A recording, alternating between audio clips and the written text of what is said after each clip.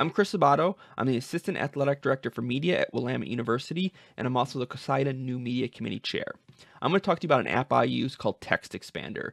Text Expander makes it super simple to create little text snippets where you type a little code and that automatically gets replaced with something else. And these can be simple or complex. Let me dive in and show you what I'm talking about.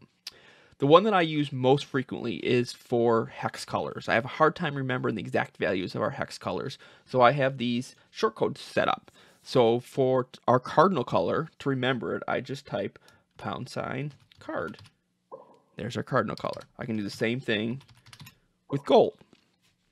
Another thing that I use regularly is dates. I create my files with dates, and I want that date format to be consistent.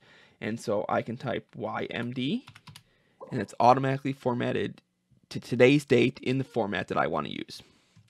Another one that I use regularly is a list of our sports. If I want to list out all of our sports, I can just type all sports.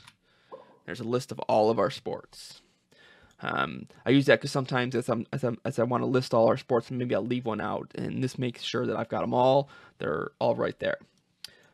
Another one I do is for social media, and I don't use this as much on the desktop, but I do use it on my phone regularly. So if I just type at WBB for women's basketball, or at FB, or at track, so I can make sure I get those, especially with our handles. They're all really similar, and so I want to make sure I'm getting the exact one I want, and so I'm not mistyping something or tagging one that I don't mean. One more thing that I regularly use is emojis. I don't use a lot of emojis, but there's a couple that I kind of use all the time, and I have those set up so I can use them easily in my desktop. So if I want to type link, I've got my link or fire. Just a couple simple emojis that I maybe use regularly on the desktop. This makes it super easy to do that. So let me show you the app and what it looks like. Basically, this is it, and here's one. Here's my sports programs. I've got the label, which is what this shortcut is called, and my abbreviation, which is what I'm going to type, and then this is what it's going to replace.